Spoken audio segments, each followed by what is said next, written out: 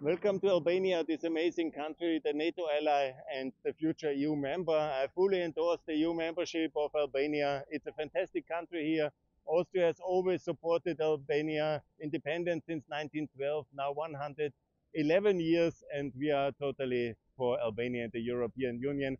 But Albania also supports Austria to join NATO. This is important, and let's have also Kosovo in NATO very fast to be secure from Serb aggression, and let's work together for Albania to have the euro and to be a wonderful and rich country, because wonderful it is already, rich not so much. And of course, EU membership is the best way.